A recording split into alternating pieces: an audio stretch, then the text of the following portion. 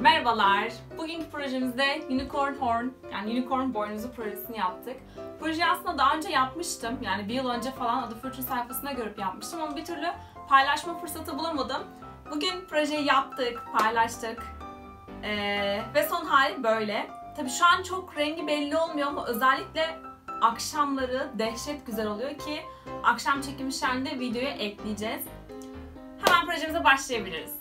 Malzemelerimiz şu şekilde: 8'li NeoPixel şerit Lilypad, USB serial dönüştürücü, lipo pil, lipo batarya konnektörü, micro USB kablo, dişi jumper kablo 6 tane olacak, şapka, daha sonra biraz pamuk, Unicorn boynuzu. Ben bunu 3D printer'den çıktı olarak aldım ama siz isterseniz kartondan veya başka bir materyalle yapabilirsiniz ve dikme işlemi için iğne ve ip. Projeye önce kodu Lilypad'e yükleyerek başlayacağız. USB serial dönüştürücü ve Lilypad bağlantısına video açıklama kısmında yer alan blog yazısına ulaşabilirsiniz. İçinde görsel mevcut.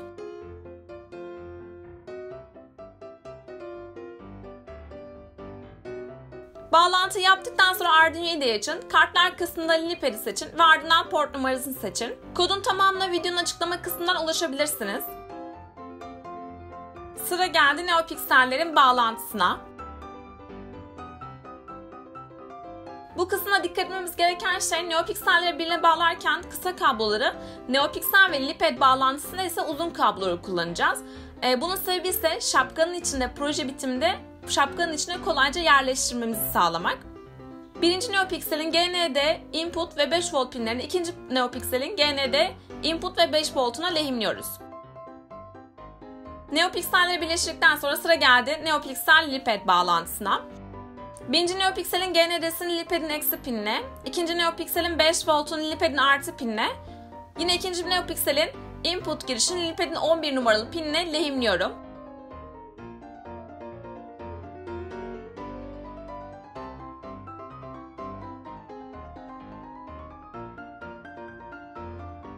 Ve bağlantılarımız hazır. Lilypad üzerinde herhangi bir güç girişi yok. O yüzden lipo batarya konnektörünü Lilypad'in artısına ve eksisine lehimliyorum. Bunu da lehimlediğimize göre artık test edebiliriz.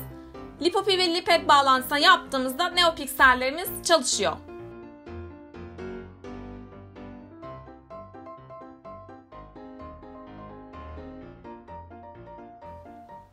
Ardından NeoPixel'le çift taraflı bant ile birbirine yapıştırıyorum. Çünkü bunlar Unicorn boynuzun içine girecek.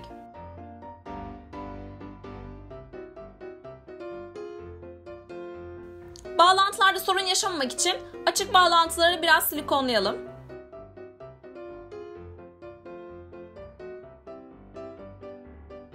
Unicorn Boynuz 3D tasarımına linkten ulaşabilirsiniz.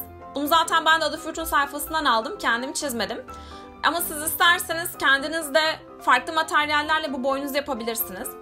Şapkanın ön tarafına NeoPixel'lerin geçebileceği boyutta küçük bir delik açtım. Ben şapkanın o kısmındaki dikişleri söktüm. Bu sayede şapka zarar görmemiş oldu.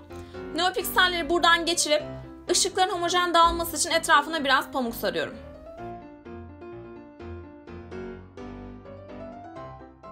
Unicorn boynuzu üstüne geçirip deliklerden şapkaya dikeceğim şimdi.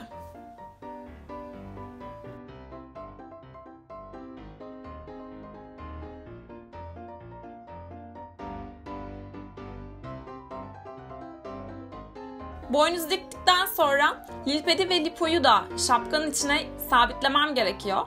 Lilypad'i şapkanın iç kısmındaki boşluğa yerleştirip ardından birkaç yerden diktim. Aynı şekilde lipoyu da şapkanın iç kısmına sokuyorum. Şapkanın içinde küçük bir boşluk var bende. Aynı şekilde onu da dikiyorum.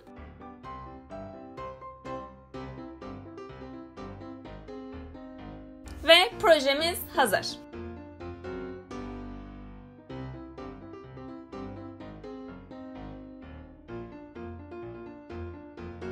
Projemizi bitirdik arkadaşlar. Şöyle bir unicorn hornumuz oldu. Ben test etmek istiyorum hemen. Ya zaten proje yaparken de test ettik aslında. Sadece şu an kafama takmak istiyorum. Peki seni en çok zorlayan ne oldu? Beni en çok zorlayan dikiş kısmı oldu. Çünkü yıllardır dikiş yapmıyorum. Evet. Yani dikiş yapmıyorum derken sınıf bebeklerime falan dikiyordum küçükken ama bayağıdır dikiş falan yapmamıştım. Sadece güzel bir egzersiz oldu şöyle. Bu arada şunları falan içinden çıkmayacak şekilde diktim. Mesela lipopür de burada. Şuradan aşağı sarkması falan mümkün değil. Aynı zamanda eğer lipopürünüz biterse tekrardan yeniden şarj edebilirsiniz. Çok tatlı oldu. Teşekkür ederim. Böyle bir proje. Proje için yorumlarınızı bekliyoruz. Çünkü geri bildirimler bizim için çok önemli. Ve kanalımıza abone olmayı unutmayın. Çok klişe oldu ama unutmayın. Görüşmek üzere.